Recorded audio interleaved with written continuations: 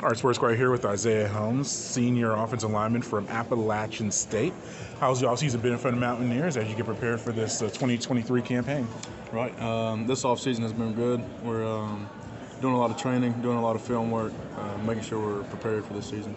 And then what about you? You started all 12 games last year, preseason, honors. What about you physically, just mentally getting prepared for another year as a lineman? That's right. This offseason I gained 15, 20 pounds, which has been really good. Not on my clothes, but for physically reasons. But no, it's been good. Making sure our guys are good and mentally is the biggest part. Yeah, and offensively, teams top 5 with points per game and successful on that side of the ball, which you block for. Because what leads to that success as a unit to be able to produce as many points? That's right. I'd say our running game.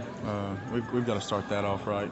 Every game we got to establish the line of scrimmage and keep going. But this year we can also throw the ball, so it's more of a dual threat offense this year. So yeah. Yeah, and then what about last year? I mean, so many highs and maybe not so many highs just with wins on the road, but then going to having game day on the game, all that stuff. Oh, yeah. Yeah, just so how does the team just balance all of that? Because it always seemed like it was not necessarily up and down year, but it seemed like there was a lot of a roller coaster type year. How do you just maybe have more consistency this year? Right on. Yeah, you hit that one right on. Last year we had the A&M win, and then we had college game day, and then we started losing.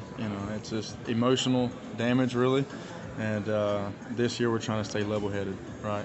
No matter what happens, we're trying to stay level-headed. Just next play, next game mentality.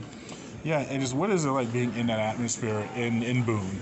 It just seems like it's football crazy or sports crazy, yeah. But you're in the mountains. Just That's right. For an outsider, what is it like being in the middle of that, playing for an App State program that has a national championship tradition of its own as well? That's right. I'd say our fan base. I mean, when you're playing in a packed stadium, there's nothing like it. It feels good. It makes you want to play even harder. You're not just playing for obviously your teammates. You're playing for the community, right? And that's what playing for App State means. Yeah, and just what will the team have to do well this year to reach its ultimate goals? That's right. We've got to stay level-headed, like I said earlier, and make sure we're all mentally in check. Don't let distractions get to us. Keep level-headed and just keep going. Keep taking step by step.